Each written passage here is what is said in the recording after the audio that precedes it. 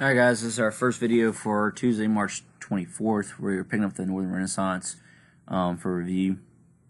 Okay, by the late 15th century, Italian Renaissance humanism began to affect the rest of Europe. Although the writers of the Italian Renaissance were Christian, they thought less about religious questions than their northern counterparts. In the north, questions concerning religion were paramount. Christianity had arrived in the north later than in the south, and northerners at this time were still seeking ways to deepen their Christian beliefs, understanding, and display what good humanists they were. They believed they could achieve this higher level of studying early Christian authors. In this sense, the Northern Renaissance was a more religious movement than the Renaissance in Italy. Eventually, northern writers such as Erasmus and Thomas More, often referred to as Christian humanists, criticized their mother church. To their horror, they found that more extreme voices of dissent, for example, that of Martin Luther, had not used their methodology to find ways to better the Catholic Church, but to show why the Church had strayed from the will of God. So Erasmus and Sir Thomas More. The greatest of the northern humanists was Desiderius Erasmus. You can thank Erasmus the next time you use such tired cliches as "where there's smoke, there's fire," because he collected this and many other ancient and contemporary proverbs in his adages. Erasmus's in the praise of folly, used satire as a means of criticizing what he thought were the problems of the church. His Handbook of the Christian Knight emphasized the idea of inner faith as opposed to the other outer forms of worship, such as partaking of the sacraments. Erasmus' Latin translation of the New Testament also played a major role in the 16th century movement to better understand the life of the early Christians. Though its close textual analysis of the Acts of the Apostles, Erasmus was the first impressed with Luther's attacks on the church and even initiated a correspondence with him. Eventually, however, the two men found that they had significant disagreements. Unlike Luther, Erasmus wanted to reform the church, not abandon it. He could never accept Luther's belief that a man does not have free will. Another important northern humanist was the Englishman Sir Thomas More. A friend of Erasmus, he wrote the classic work Utopia. More was critical of many aspects of contemporary society and sought to depict a civilization in which political and economic injustices were limited by having all property held in common. More, like Erasmus, was highly critical of certain practices of his church, but in the end he gave his life for his beliefs. In 1534, Henry VIII had More, who was serving the king as chancellor, executed for refusing to take an oath recognizing Henry as the head of the Church of England. All right, Northern Renaissance culture. The Northern Renaissance also represented more than simply the Christian humanism of individuals like More and Erasmus. Talented painters from the North, while clearly influenced by the artists of the Italian Renaissance, with whom they often came into contact on visits to the Italian peninsula, were also created their own unique style. This is seen, for example, in the work of Albrecht Dürer, a brilliant draftsman whose woodcuts powerfully lent support to the doctrinal revolution brought about by his fellow German Martin Luther. The illiterate peasants were moved by Dürer's art than by Luther's text. More by Dürer's art than Luther's text. The greatest achievement in the arts in the northern Europe in the 16th, 17th centuries took place in England, a land that had up until then been a bit of a cultural backwater, with the notable exception of Geoffrey Chaucer, whose Canterbury Tales were based on the Decameron by Boccaccio. There's perhaps no way to explain the emergence of the sheer number of men possessing exceptional talent during the reign of Queen Elizabeth, because providing with her with much credit for this cultural awakening seems to be unwarranted. In fact, much of what we refer to as the Elizabethan Renaissance occurred during the reign of her cousin and heir, James I, who came after her. Although Christopher Marlowe and Ben Jonson were both writers of significant repute, the age produced the unrivaled genius of William Shakespeare.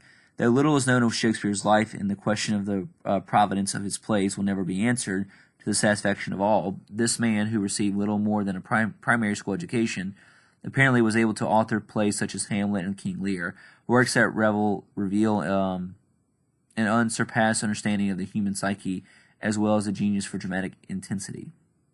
All right, the printing press. The search for new ways to produce text became important in the late medieval period. when the number of literate individuals rose considerably as the numbers of European universities increased. The traditional method of producing books via a monk working dutifully in a monastic scriptorium was clearly unable to meet this heightened demand. Johann Gutenberg from the German city of Mainz introduced movable type to Western Europe. Between 1452 and 1453, Gutenberg printed approximately 200 Bibles and spent a great deal of money making his Bibles, as ornate as any handwritten version. He eventually went broke. The significant increase in literacy in the 16th century supports the theory that few inventions in human history have had as great an impact as the printing press. It is hard to imagine the Reformation spreading so rapidly without the books that inform people of the nature of religious debate. Power of the printing press. Historians consider the printing press to be one of the most culturally significant inventions in all human history. The ability to rapidly disseminate printed material almost certainly led to the spread of the Reformation, among other historical events. The Protestant Reformation. In Western Europe in the year 1500, the simple declarative sentence, "I went to church on Sunday," could mean only one thing, as only one church existed in the West. At the top of this hierarchical church sat the Pope in Rome, to whom all of Europe looked for religious guidance. Several decades later, the Protestant Reformation movement resulted in this great split in Western Christendom, which dethroned the Pope as the single religious authority in Europe. Although it took several decades, eventually there was a Catholic response to this challenge known as the Catholic Reformation. In part, the Reformation of the 16th century was a reflection of the ways in which Europe was changing. The humanism of the Renaissance, particularly in the north of Europe, had led to individuals to question certain practices such as efficacy of religious relics and the value to one's salvation of living the life of a monk. In addition, the printing press had made it possible to produce Bibles in even greater number, which made the church's exclusive right to interpret the scriptures seem particularly vexing to those who can now read the text themselves. The rise of power monarchical states also created a situation in which some rulers began to question why they needed to listen to a distant authority in Rome or Vienna.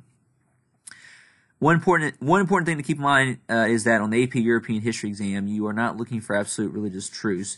So when dealing with religious questions, leave your personal beliefs at the door and think like a historian. Meaning, like, just don't get into your own details. Just write what we talked about as far as facts and details. Okay. Problems facing the church on the eve of the Reformation.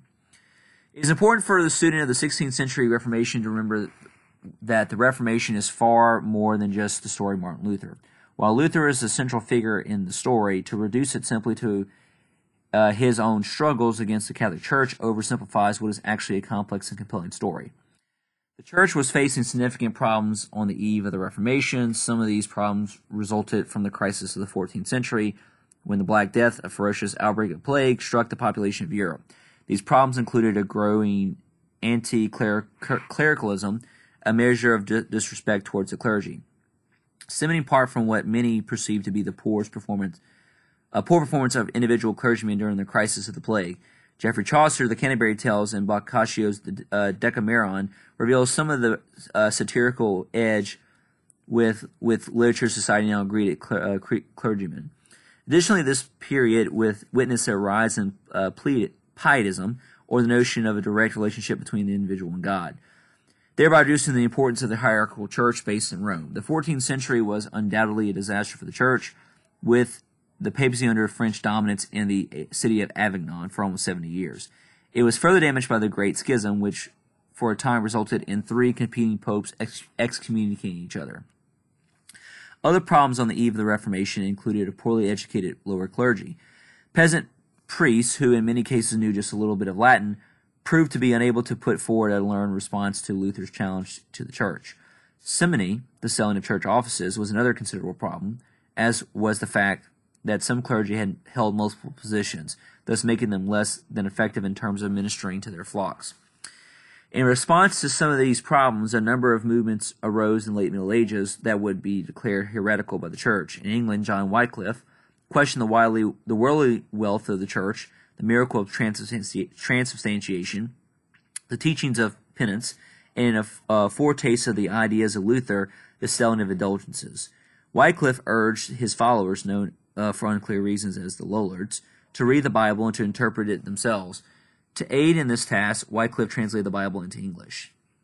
In Bohemia, modern-day Czech Republic, John Hus led a revolt that combined religious and nationalistic elements.